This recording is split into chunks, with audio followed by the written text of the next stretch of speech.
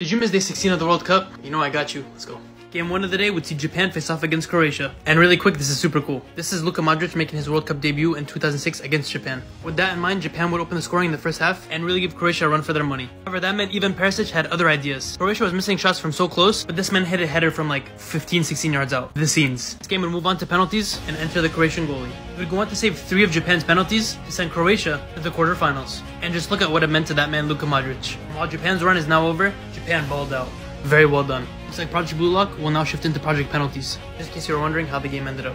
Game 2 of the day would see Brazil face off against South Korea, and honestly within the first 12 minutes, this game looked like it was already over. Jogo Bonito was here to stay. Richarlison would go on to add a beautiful third goal. The build-up was absolutely amazing. And you know, if you're celebrating with your coach, that team is moving mad. Lucas Paqueta would add a fourth, cue these dances, but Korea would get a late consolation. What a goal it was. This Brazil team looks scary, and they are hungry for that 6th. This sets up a Croatia-Brazil quarterfinal. That's your day 16 recap. Follow for more.